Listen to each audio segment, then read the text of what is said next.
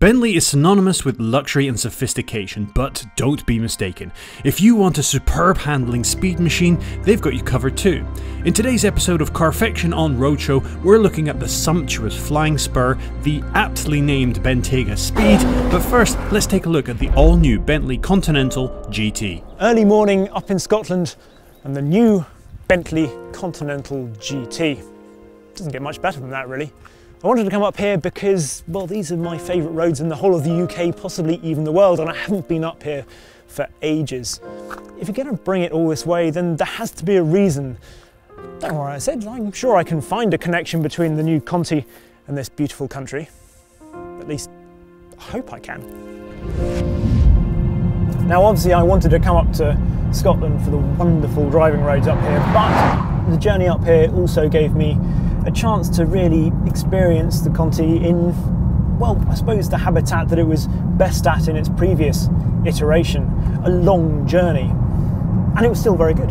It's maybe lost just a little bit of the, I suppose, detachment, but you probably had to do that in order for it to be a better handling car. Whether it is or not, we'll get to in a moment. One thing that was certainly very impressive on the way up was that for a 6-litre W12, this averaged over 31 mpg, which is incredible, really. A lot of that's due to cylinder deactivation and the fact that it can, I think it's called sailing, basically, where it just decouples the clutch and you see the rev needle drop to idle. One of the things that really showed the old Continental GT's age was all the, well, infotainment, I suppose, the graphics and everything, and it's been, as you would expect, a massive leap on in this.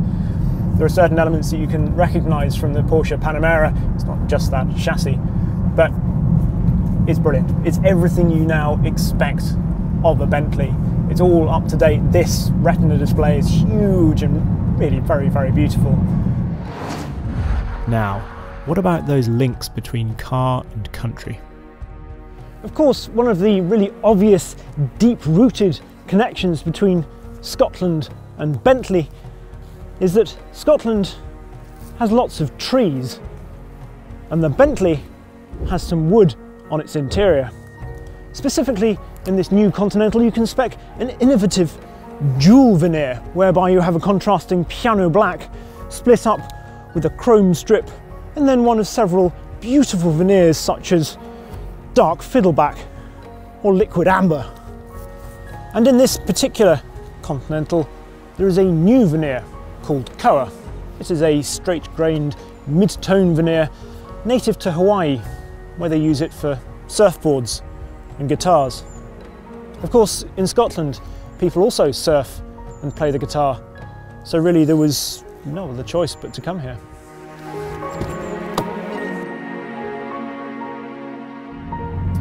This fascia is, of course, really this new Bentley's party piece, the way it rotates here when you press this button.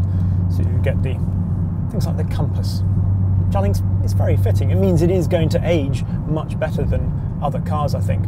Whether that means it's going to last as long as the old Continental GT, we'll have to wait and see. All the switchgear obviously feels wonderful as well. This down here, sort of turned aluminium, the diamond sort of quilting almost in the metal. It's even on the back of things here. You're never going to see it, but you can feel it every time you open the door. All very lovely and luxurious.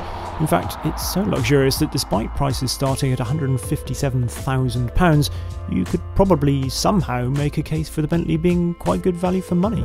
Of course, this being a press car, it has all sorts of extra goodies on it, optional extras. And one of those is the upgraded stereo, and this is the top of the range one, so it's an extra £6,500. However, it's made by a company called Name, and although I'm confessed to be an audiophile, it is the best one I have ever heard. And of course, one of the reasons again for coming here is that the town of Nairn, if you just connect the R and the N, you get Name.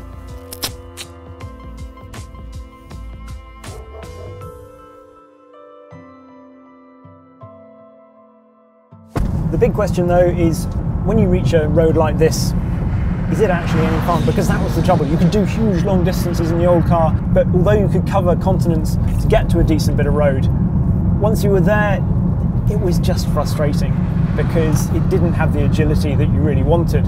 So have they solved that? with this new car? To a large extent, yes, they have. You've got much better turn-in this car, and you can now feel the outside rear wheel. You get a much better sense of exactly where it is. It points into a corner. The engine has been shifted further back, and this is actually an engaging and enjoyable car down a good piece of road. This perhaps won't come as a great surprise once you realise that the new Continental GT shares a chassis with its cousin, the Porsche Panamera. It also has the powerful 48-volt anti-roll system that we first saw in the Bentayga, which is pretty necessary because while the Conti's curb weight has gone down by 76 kilos, you can still hear the weighbridge groan a little under its 2,244 kilo curb weight. Beneath the bonnet, by the way, is a 6-litre W12, putting out 626 brake horsepower and 664 pounds-foot of torque from a ridiculously low 1,350 RPM. For reference, that's 44 brake horsepower and 133 pounds-foot more than the outgoing model. Hybridisation should be on the horizon for this generation of Conti 2, which might actually suit it rather well. You've got various settings. You've got B, where essentially the car makes its own mind up. Then you've got Sport, which locks everything down. Now in this, you obviously get the most amount of agility, but there is just a sense perhaps. On a smooth track, I think it would be the one to go for. On the road, I think you're better off going for Custom, where you can have the weightier steering, the sporty engine, but you just knock the chassis back to its just slightly more comfortable setting. The reason for doing that is that this car, well, it still weighs the best part of 2¼ tons. And whilst you can disguise that sort of mass, eventually you are always going to butt up against it. Of course, the car, it sort of needs that heft really to be the cosseting constant cover that it is, but dynamically something like a DB11 will always feel lighter of foot because it's just not carrying as much weight around. So the reason for keeping this in its softer, damper setting is because the car, it just doesn't feel like it's trying to fight itself. You can still really enjoy that turn-in, but it feels more at ease. You find the car's natural gait, I suppose, through a corner. It's worth mentioning that while resolutely and pleasingly rear-biased all the time, the torque split changes depending on the mode, with 38% going to the front axle in comfort mode and just 17% in the sport mode. It's not just the torque split and the weight distribution that make this a better driver's car. The steering weighting itself feels much better now, and the fact that it's switched to a PDK gearbox, a dual clutch system, also just helps you feel that much more connected to the drivetrain. The one thing that's perhaps a disappointment is that you just sit a little bit high. It's slightly odd. You get into it and it's not terrible, but you just find yourself instinctively trying to put the seat a bit lower. The seats are lovely though. Very good massage function. Blissful.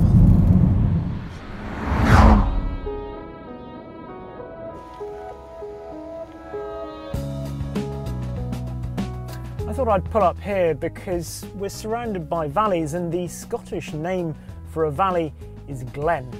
Glen is also a man's name, and Glen Kidston was one of the Bentley boys. Tenuous enough for you? Glen Kidston is actually worth talking about because he was a fascinating character.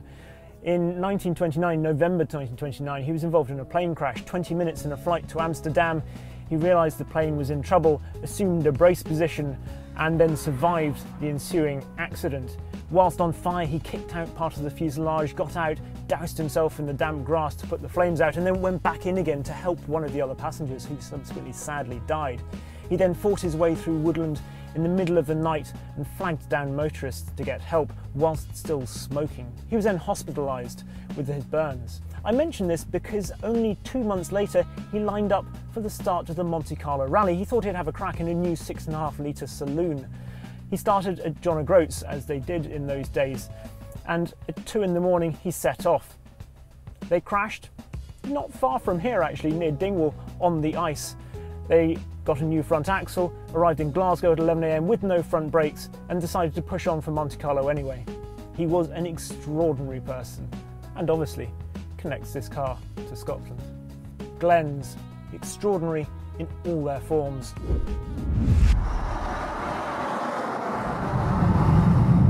Absolutely love it up here. Somehow the scenery seems to fit the stature of this car, and the big wide open roads this sort of car can just get into a flow. You can enjoy, you have time approaching each corner just to be able to manage the weight a little bit. It's still a car that just a bit of managing the weight distribution, perhaps just braking a little bit on the way into corner just to get the weight onto the nose, and then be able to drive through that more enjoyable torque distribution. One of the things about the old Continental GT is, I said, you should never underestimate its ability to sprint away from the line. Pull up next to one at the traffic lights, like the imaginary ones here, and total grip, no need to juggle clutches or balance it on the brakes, just takes off. So if you ever pull up next to a Continental GT, no matter what you're in, be it a McLaren or an Ariel Atom, be very, very wary before you try and race it away from the lights.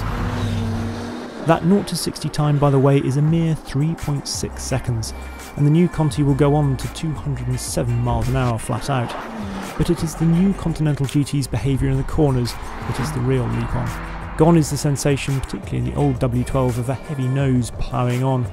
Now, thanks to that big engine being set 150mm further back in the chassis, you have a much more balanced and enjoyable car.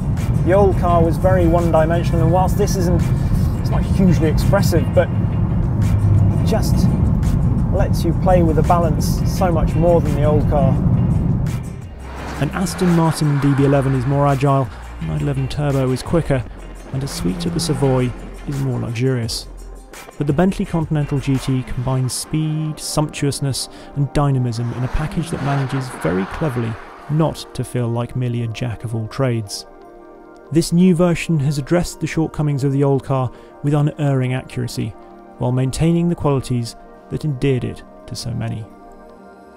And now, at the end of the day, to cement the clear and in no way spurious links between the Continental GT and Scotland, I've brought us here to a whisky distillery. Why?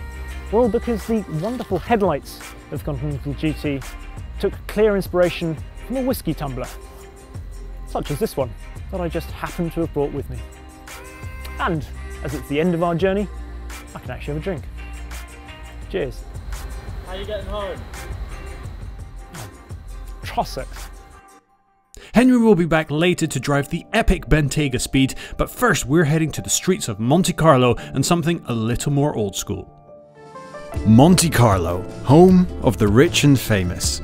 People with wealth can be the first to adopt new trends, but they can also hold on to some traditional notions the rest of the world has moved on from. Mechanical watches, fountain pens, riding horses all used to be the only way of doing certain things, but now are reserved for connoisseurs, collectors, and those who can afford the higher prices they now all fetch.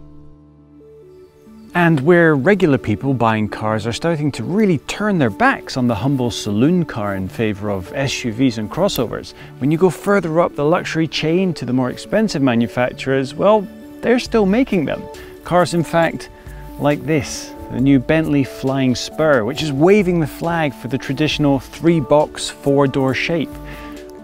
The modern incarnation of the Flying Spur came to us not that long after the Continental GT came back, so about 14 years ago. But for the first 2 generations, the Flying Spur always felt like, well, basically just a stretched Continental GT. But now for this, Bentley tells us in the 3rd generation, they've completely overhauled it, pulled all the best parts of all the other cars and put it into something truly special. And while the Continental GT may be seen as the quintessential Bentley of the modern era, and the Bentayga is by far the best-selling Bentley, the Flying Spur offers drivers something different, something perhaps less fashionable, but nonetheless exquisite. Now, you could be forgiven for having kind of forgotten about the Flying Spur. It's not as big as the full-on limousine Mulsanne, but it's longer and has more room in the back seats than the GT does. It does feel like they've gone to a lot of effort to make this car visually stand out from the pack. There is a much greater difference now between the Flying Spur and the GT than there ever has been. This feels a lot more well proportioned, the stance is better. The power line down the side is crisp and sharp, those Bentley haunches are there and they give it some real presence. It's also the least shouty of all the Bentleys, the most subdued in presence, the least flashy. It's a handsome ride, but far more likely to quietly slide through traffic without drawing too much attention to itself. And with the newly restyled Flying B being able to be retracted into the bonnet, you can turn this into a legitimate Q car. At the heart of it all is a very familiar beast indeed. Up front, there's Bentley's very own 6-litre W12 engine, the same as in the Continental GT. Although Bentley do make a great V8, the way the W12 delivers power is still, to me, the only way to have your Bentley. 0 to 60 comes in just 3.7 seconds, and if you find a road long enough, it will get all the way up to 207 miles an hour. The gearbox is the same ZF 8-speed dual-clutch unit that the Continental GT has, which has been lifted from Porsche. Think of it as a transplanted PDK, and while I enjoyed the previous torque converter ZF gearbox in the previous generation, if you're going to find a new dual-clutch gearbox, then the Porsche PDK seems the best place to go. It's not just the gearbox though, the chassis has also been developed from that on the Panamera, making those cars brothers from other mothers, and frankly, I'm okay with that. There's now 626 brake horsepower on offer and a whopping 644 pounds-feet of torque. That huge amount of torque that the car now has can almost feel like too much torque. It's great when you're going for an overtake and you just want to go from 60 to 80 miles an hour. That's fine, but off the line, my word, this thing packs a punch. Considering how heavy this car is, it's really quite impressive. The new 3-chamber air suspension allows the car to have a much greater variety in driving modes in terms of comfort or performance, and you can kind of dial it in with the Bentley control dial into how you want it. But keep it in Bentley mode, their kind of recommended automatic mode, and you do get a nice balance between it absorbing the bumps and keeping you from rolling. Obviously it's got the same 48-volt anti-roll system that we first saw on Bentayga and is now on the new Continental GT as well. Now in normal driving conditions, it's soft and serene and comfortable. MVH is limited to an absolute bare minimum and it's a very serene place to be. But if you need to go for an overtake or anything like that, plant your foot and that wave of torque just, it gets quite scary quite quickly. There is no disguising the Flying Spur's weight though, and especially once you get it up to speed, you do notice that there is some heft to put about. The brakes are good enough that they can stop you dead. It's the biggest steel brakes fitted to any car in the world. Although the power is only up a small amount in this car, the huge amount of extra torque, the new suspension system, the new gearbox, it all ties together to make this a huge leap forward for the Flying Spur. As a driver's car, it feels very similar to the new Continental GT, which is high praise indeed. The new cylinder deactivation technology makes it more economical on long journeys to add to the serene comfort and ease of driving.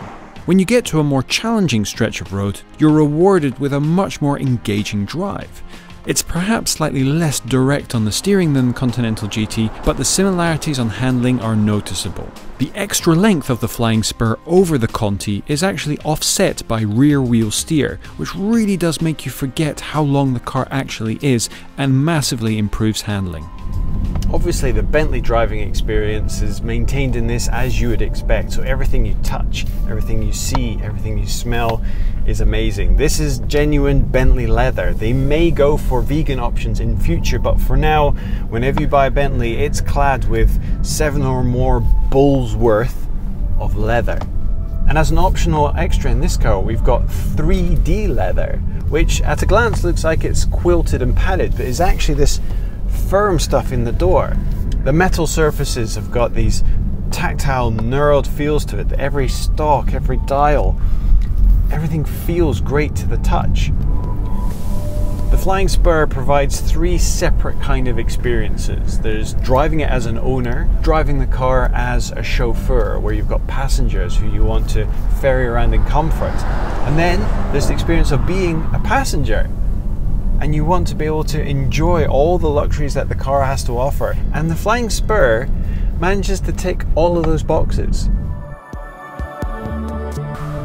The single biggest difference between the Flying Spur and the Continental GT is this right here, the back seat, whereas the the GT is technically a 2+2. The Flying Spur, plenty of room, and not just room, comfort in abundancy. These headrests are some of the most comfortable things you could ever hope to lay your head on, and just you instantly want to nap. The control systems that you have, this new ejectable remote control here, if I press the eject button, it should come gently out to me. There, nice and nifty. Feels a little bit like a very high-end mobile phone. It allows me to control the media, the seats. I can slide the passenger seat in front of me forward to give myself even more legroom. I can control the blinds. It's just an extra way of being able to control the car. One of the coolest things is this gives me control over the flying B in the front of the car. I can either raise or lower it, and the animation will show me it happening right there, which is good because from here I can't actually see the flying B. Now, in the hands of a skilled chauffeur, this seat back here can be one of the most comfortable places to be in the world. If you have a spirited driver in the driver's seat, however, because you're so far back in the car, it can feel like you're being thrown around a little bit. So that improved handling on challenging roads you get as the driver can potentially come at a cost to your rear seat passengers. My advice, drive it yourself or hire a great chauffeur. And that's it. The Flying Spur does have supercar-like credentials in terms of its acceleration and its top speed. It seems a bit of a cliche, but we were doing some thinking. It's actually faster to 60 than a Lamborghini Murcielago. It's got a higher top speed than a Ferrari 599, and it's better looking than me. So it drives pretty much like a Continental GT, and it has similar practicality to a Bentayga. So why go for the Flying Spur? While the world is turning its back on saloons, why should someone still fight the tides of fashion? A saloon car has, well, it's got that executive vibe about it. Someone who knows their worth, who knows how important they are, but doesn't need to shout about it quite so loud. So why would you pick this over something like a Bentayga? Which I think is a far more valid comparison than comparing it to another saloon car, because really Bentley customers are going to be making that choice. Bentayga is super popular, you're going to see loads of them out on the road. Maybe that's reason enough to go with a saloon car. Be different, be old-fashioned, stand out. It's like dressing like a dandy. It's something that used to get done an awful lot, but now allows you to be a little bit different from the rest. In terms of practicality, yes, the Bentayga might have a slightly more boot space. If you fold the seats down, if you have that option, you can get a little bit more in. And yes, it has more ground clearance. I will not accept the ability for it to go off-road as a feature that you'd make your mind up on, because frankly, who has ever seen a Bentayga off-road? The Flying Spur shows us that not only are saloon cars not dead, they can still be some of the best driver's cars in the world. Let the masses indulge themselves in oceans of SUVs. For those who really know the value of a great car, rides like the Flying Spur will be waiting in the wings. Saloon cars may be out of style right now, but something that most definitely still is in fashion are SUVs, and Bentley make a particularly quick one.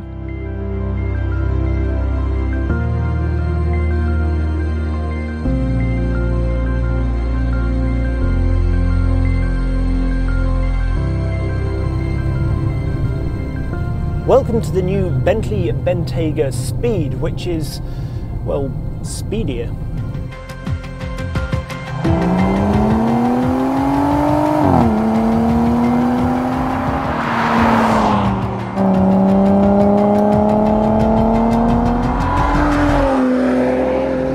This new ultimate version of the Bentayga now does 190 miles an hour, making it the fastest SUV currently on sale.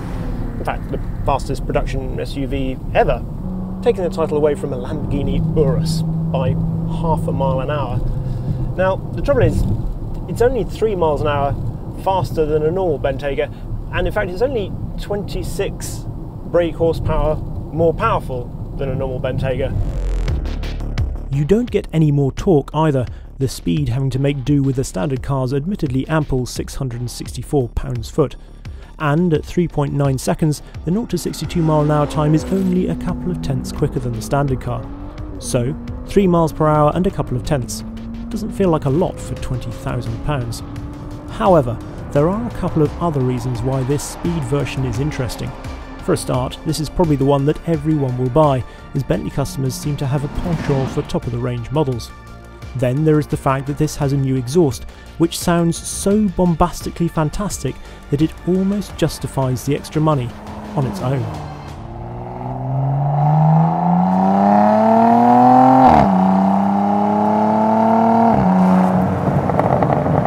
It's by a Carfection, yes, that is how you pronounce it, and adds a load more character from this W12 engine. You also get a rear roof spoiler, I should have mentioned that. Crucial, I think you'll agree, to making this look a much more pleasant vehicle.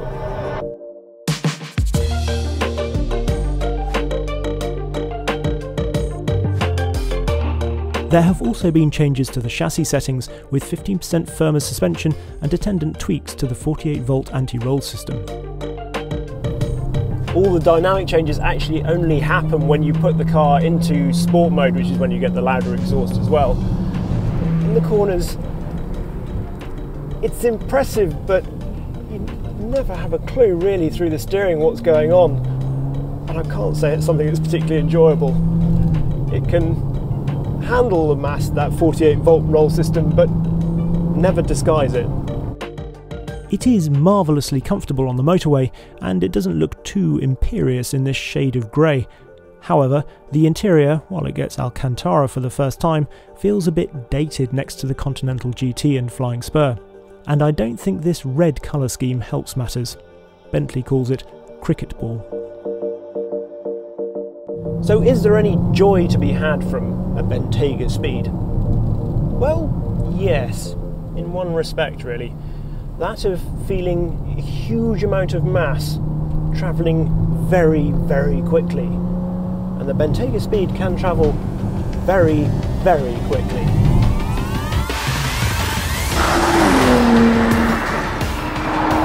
There is a certain majesty to a lot of mass moving fast. Just look back at videos of Jonah Lomu sprinting down a rugby pitch. And to demonstrate this with a Bentayga speed, we've come to Bruntingthorpe Aerodrome in Leicestershire. Opened in 1942, it was initially used by the RAF during the Second World War. Control was then passed to the US Air Force, which used it as a base for B-47 Stratojet nuclear bombers in the Cold War. This is when the runway was widened and almost doubled in length to a monstrous 3,000 metres or 1.8 miles. After the US Air Force left in the mid-60s, the site was sold off. It was bought in the 70s by Chrysler before being sold to the current owners, the Walton family, about 10 years later. I've been coming here for years and you see all sorts of car tests taking place here, but the actual location is not pretty, but it's an amazing place to spend time. Apart from anything else, there are some extraordinary aircraft here. The Cold War Jets collection has its home at Bruntingthorpe, and there is everything from a mighty Nimrod to a Buccaneer to a Canberra to a VC-10. There are also a couple of old 747s, one of which has been used for an explosion test. It is a fascinating place. Of all the planes here, probably my favourite is actually the Hawker Hunter. It's just such a pretty looking plane. But probably most famous is this, the Handley Page Victor. It's part of the trio of planes that made up the V bombers, the Avro Vulcan and the Vickers Valiant being the other two. This particular one, Tizintina or Meldrew, is XM715 and it lives here at Bruntingthorpe and does fast taxiing, which actually is part of the reason it's famous because it was the last Victor ever to fly, slightly accidentally when it took off here during one of those fast taxi days. Anyway, this is one of the planes that was converted to a tanker and more famously, better known perhaps for taking part in this, Operation Black Buck, which was the famous long-range bombing of the Falklands, Port Stanley Airport. The bombing itself was carried out by the Vulcans, but these did the refuelling on the way, and it was just extraordinary. I recommend Roland White's book, Vulcan 607, if you haven't read about it. And if you think that the Victor doesn't look that extraordinary by modern standards, just consider this. One of these first flew in 1952, or just 7 years after the end of the Second World War, when propeller-powered planes like Lancasters and Wellingtons were the norm. It represents a simply staggering rate of progress. And talking of staggering rates of progress, The way this gets off the line, it's not even dry today. It's just amazing. That's 110 miles an hour already. It travels like a brick hurled in a riot. 140. That's 150. Seemingly like that. Just amazing. That's 160. I'm going to brake. We no longer have the full length of this extraordinary Cold War runway, but there's enough of it. The other thing that's worth mentioning is that for a car that weighs 2.5 tons, you need a pretty impressive set of brakes, and thankfully this has some very big ones. The biggest, in fact. Sounds a bit like something Donald Trump might say. But these are 440 millimeters in diameter, which is 17 inches. Which, when you start comparing that, a 17-inch set of wheels is not a small set of wheels in my mind somehow, and that's the size of the brakes. Madness. Of course, we weren't going to do that just once.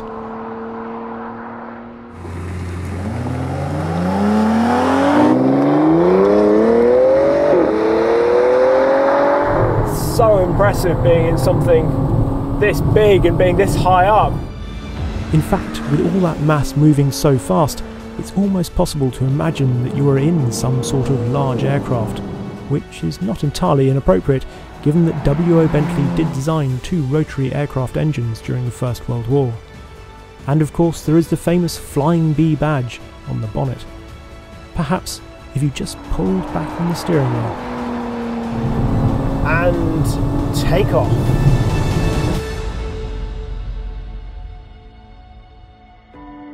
Thanks for watching. This film was produced by our sister channel, Carfection. There's a link to their channel on screen right now, and if you'd like to see more of these long features, subscribe to us right here on Roadshow and hit the bell icon to never miss an episode.